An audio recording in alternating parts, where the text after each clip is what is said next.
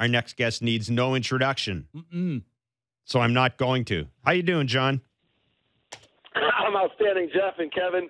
Don't you love this time of year? This is a lot of fun. Why? Well, I'm just kidding. I'm just kidding. We know. I'm why. just kidding. We know. It's why. Jon Morosi. I'm just kidding. Yes. We could be on the precipice of history. And now, I'll tell you a quick story. We're coming up on August of 2012.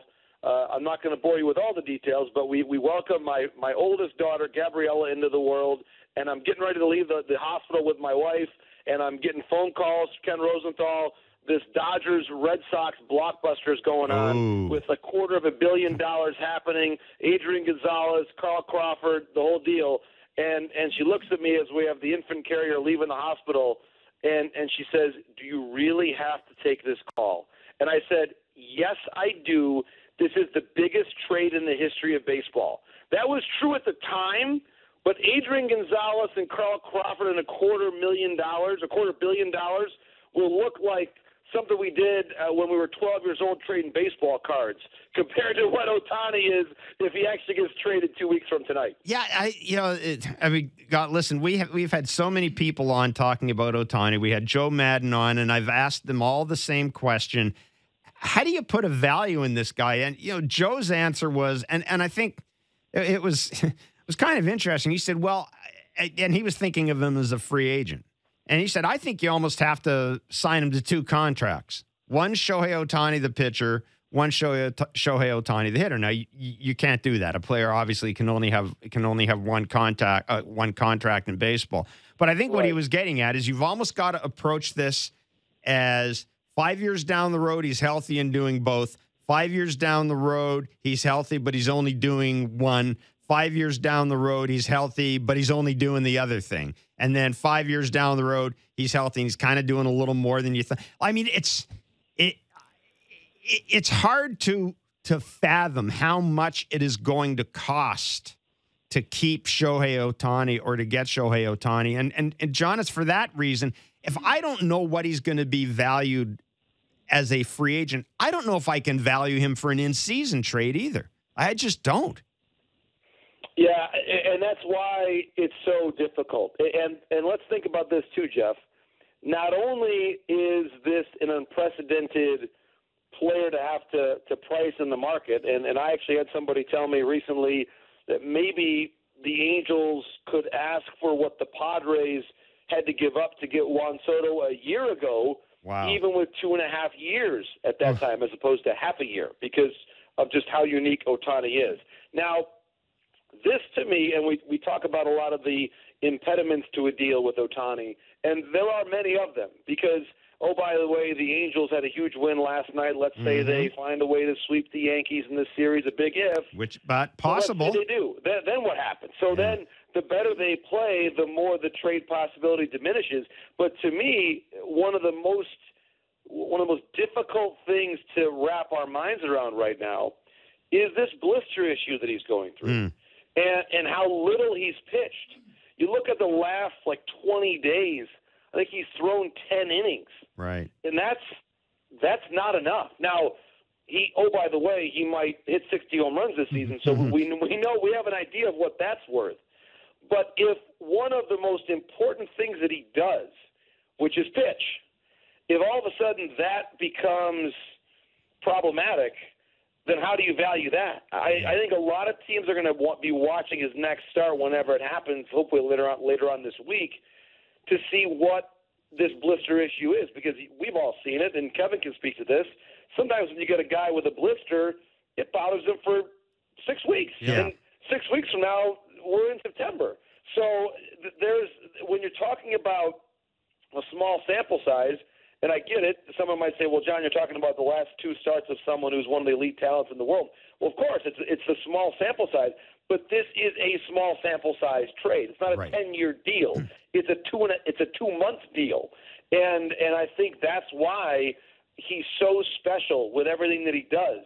But if half of what he does is attached to a question mark right now, I have no idea what a fair market value is. Yeah, I talked to somebody in this organization about Shohei Ohtani, not about whether or not they were interested in him or anything like that. But the point I made was thinking back to that game where he did develop the blister. How many trade deadline acquisitions could you have where the dude develops a blister but still hits in that game and hits a home run? I mean, it's like, but, and then this person kind of touched on what you did, and his point was, okay, I get it. But he said, here's the thing. If you trade for this guy, and John, you're right, it's a short-term trade. You don't want Shohei Ohtani to not be able to make those 2 starts, because you are going to have to do a lot of work with your rotation to accommodate this guy. And his point was, secondly, if you're Shohei Ohtani and you are about to become a free agent, look, we know what happens when dudes pitch with blisters. It can create an issue for you mechanically.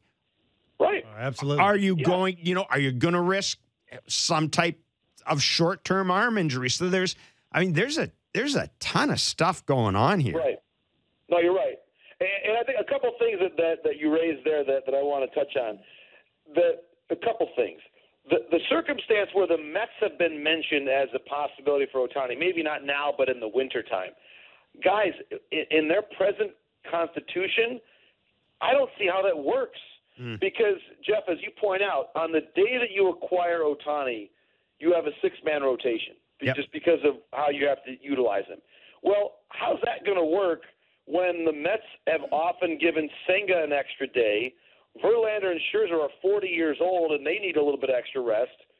You can't have everybody get an extra rest. That's not really how it works. I mean, there are certain guys that are going to have to be able to be consistent for you in terms of how often they start. And if you start layering in Shohei on top of a rotation with a lot of guys that say, yeah, I can only do this day or that, I have to have an additional day here, that's not really going to fly here. So boy, he's on a roll, too. He had hit his stride. Shredded sound. Ooh. Boom. Wow. We haven't heard that in a while. No, we haven't. Dropped calls are the bane of my existence. Are they really?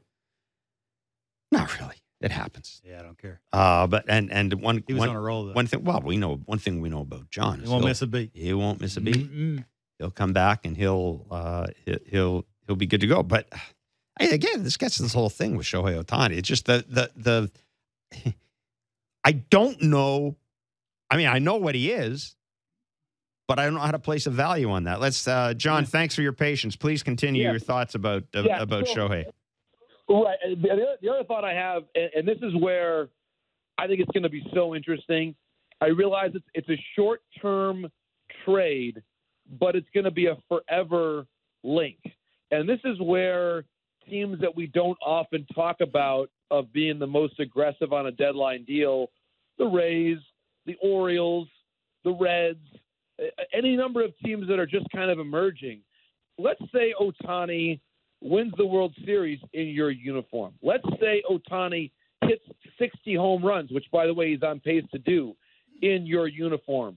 And on the front page of every newspaper in Japan for weeks and weeks and weeks, it's the logo of the Baltimore Orioles. It's the logo of the Tampa Bay Rays. It's the logo of the Cincinnati Reds, who for a long time never had a Japanese player. I was going to say, never mind the signage in your ballpark that you are going to get. Exactly. It's a franchise changer, and not just for now. I mean, think about, to your point, and Jeff and Kevin, you know what this ballpark is like for years. Think about what Seattle became thanks to Ichiro, and how many people have visited that ballpark because he played there.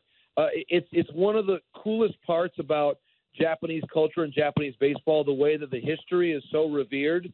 If Shohei becomes a part of your history for these 2 months, and I don't expect him to sign with Baltimore for the long term or Tampa necessarily, but if it's for 2 months or 3 months, when you think about October, that can change your franchise forever.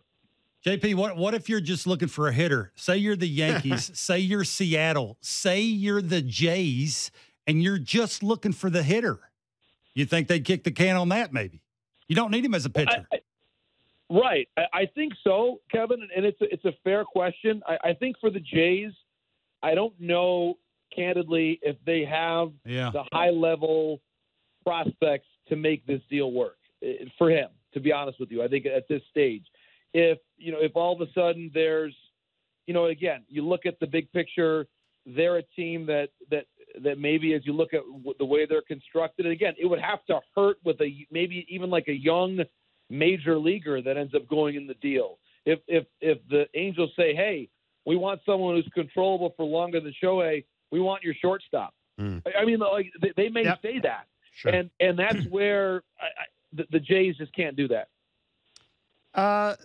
What would you suggest, or who would you suggest would be a trade partner for the Jays at the deadline? Great I've been look.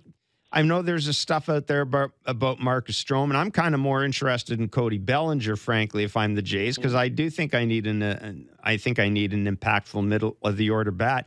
But then, John, the team that I kind of keep gravitating towards is the St. Louis Cardinals. Because the St. Louis Cardinals, they got three. I mean, I'm not talking Goldschmidt and Arenado. They got three guys that a lot of teams would take and put in their starting lineup. Three outfielders, three everyday players. What do you see the Jays? Who do you see the Jays matching up with? Yeah, no, it's a great question. I do think that there's a really natural fit there with the Cardinals because of how many position players they've got.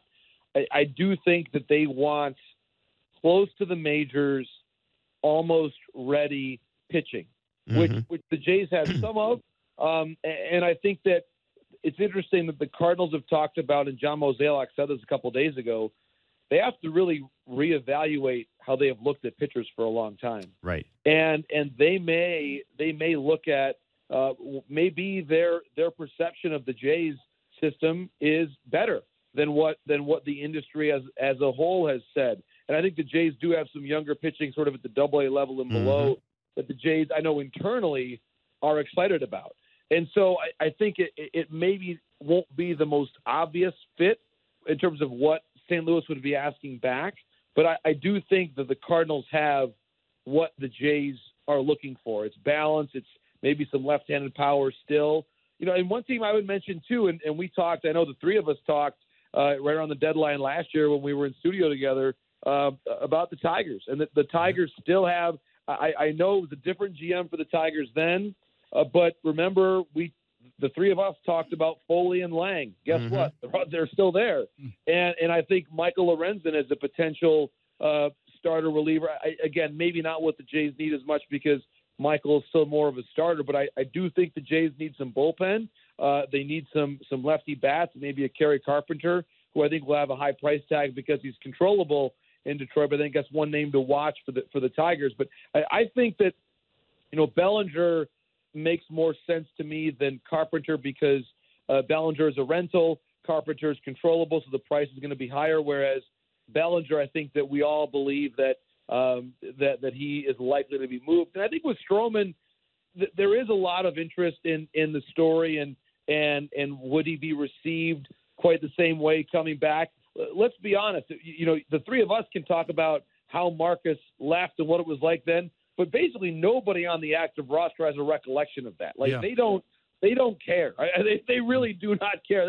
That's like ancient history. So, however controversial things happened as Marcus got to the end of his tenure in Toronto, I would say has almost zero relevance. I mean, at the end of the day, a couple things that I'll always remember about Marcus in Toronto. Number one, he took the ball. Number two, he helped give this team competitive credibility at a time where they really were searching for that.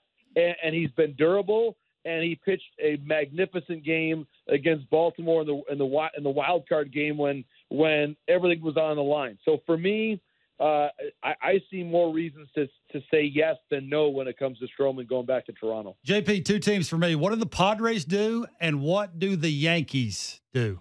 Yeah, wow. So the Padres, I spoke with someone about them earlier today. I think, and obviously I know there's a lot of interest with them being in town now. I mean, I feel like they are still in buy mode nominally. I don't think that they're going to trade Soto now unless they totally stumble in the next 10 days. I do think that Snell or Hader become a bit more realistic. I think they want to try to find a way to add some offense, if anything. They just haven't hit in the way that we thought they were going to. Like the second half of their lineup just has not shown up in the way that we expected. They've had to make some roster moves, including today, just trying to shake things up. So I just think that their offensive concerns at the moment are just so significant that they, for now, Kevin, they're saying that they are still in buy mode, but I do think that they may move guys like Snell and Hader when it becomes clear that they're just not going to be an especially competitive team in the playoffs. Now with the Yankees, goodness. I mean, so they fired their hitting coach. They hired Sean Casey. Clearly, the Yankees, they've had some years in which they've actually pivoted. I mean, really the one outlier year when they became the seller was when they traded Chapman and they ended up getting Gleyber Torres. That and also Andrew Miller that year. It doesn't feel like to me that they're in full-on sell mode. Rodon is just going to make his third start this week. Goodness, I just as bad as things have been, they're still hoping that Judge comes back. I just think that this is not the year to take things apart. And candidly, I'm not even sure what that would look like if they did. I mean, who would they trade?